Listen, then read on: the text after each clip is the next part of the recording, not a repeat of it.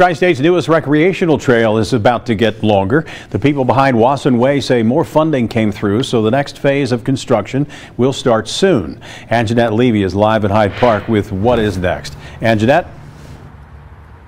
Well, Rob, this is the paved portion of Wasson Way. It starts down the way in Norwood and comes down here into Hyde Park and ends right before you reach I-71. Thanks to this new funding, they're going to be able to take Wasson Way across 71 and into Evanston.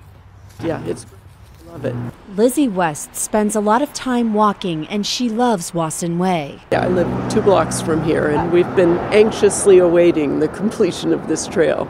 Wasson Way still has a long way to go, but construction will start next year on Phase 2, which will extend the first part of Wasson Way past Withrow High School to Evanston. We're going to come across the highway, and it will end here. Wasson Way co-founder Jay Andress says bringing Wasson Way across the old railroad bridge over 71 will connect Hyde Park to Evanston for the first time in 50 years.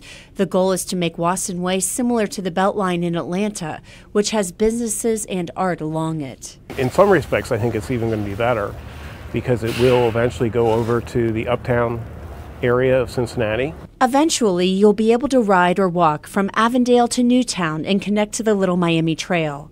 Wasson Way is also part of a plan to connect a larger network of trails. It's called the Crown, the Cincinnati Riding or Walking Network.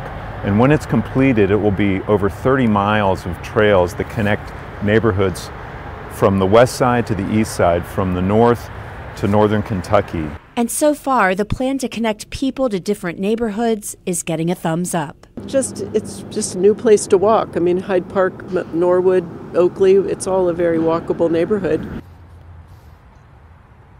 Now, this next phase is possible because of a $2.5 million in funding from the city of Cincinnati and federal and state grants. So they're going to be working on even more funding so they can extend it even farther.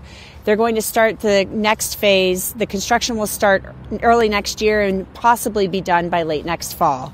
Reporting live in Hyde Park, Anjanette Levy, Local 12 News. Rob, back to you. Anjanette, thanks very much. The plan is to extend Wasson Way along Wasson Avenue in 2020 and then take it to Alt Park in 2021.